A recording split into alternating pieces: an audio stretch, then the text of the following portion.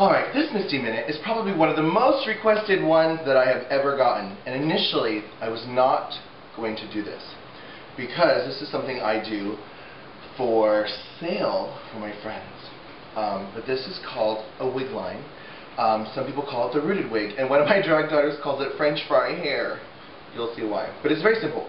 All you need is a brush, a comb, and actually I can't find my comb, but the best comb to use is a flea and tick comb for a pet. Like a little metal fine tooth, because that gets really good in there. Finishing hairspray, spray, but my favorite is Pump It Up Gold, because this is cement, and you want your hair to stay. A wig head, plastic, or whatever. And then, of course, you need a wig. This is the before. The first thing you're going to do is pull all the hair that you're not using into a ponytail or a bun in the back. And you're going to leave a fine line of hair around the front and sides of the wig. I like to spray the shit out of it. So, Pump It Up Gold. There's not, when you're styling a wig, when it's not on someone's head, there's no such thing as too much hairspray. And I like to pre-soak it because it gets crunchy. And the crunchier it is, the easier it is to work with. So when you're actually doing the wig line, you're going to start with small sections. It's really hard to put a wig line into a banged wig because it's easier to start higher. So, again, fine tooth combs are best.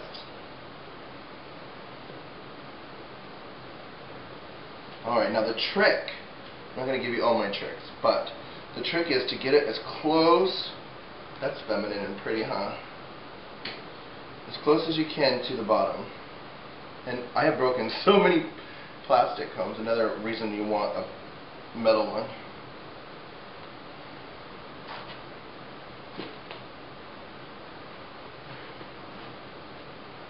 Do my tits look cute when I do that? Daddy. Okay. Alright.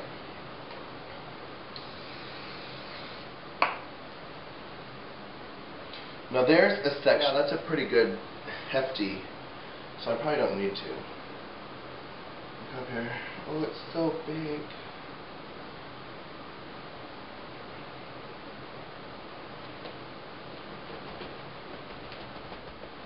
Alright, so now you take both sections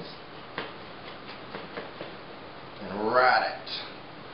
In beauty school they say don't call it ratting, but in wigs you just rat the shit out of it.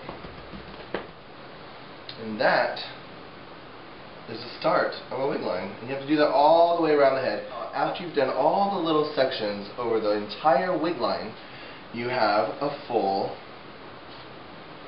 I guess, beard of hair. So after it's all ratted, you comb it down and make sure it's all smooth. What you're going to need for this next step is simple.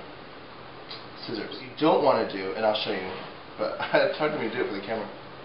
What you don't want to do is cut in straight lines. But when you cut it in a straight line, it kind of looks like it's the actual wig before you put in a wig line. So it kind of defeats the purpose. So what you're going to do is you're going to go in and cut the wig upwards.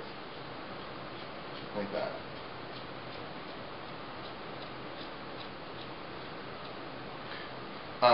I'm not creative, but I like to go opposite directions because I think the more jagged it looks, the more natural it looks. One way, and then the opposite way. And this is why one of my drag daughters called it French fry hair, because it looks like little French fries coming out of your head, the wig line. And you'll notice that there's a lot of imperfections, and that is actually what you want.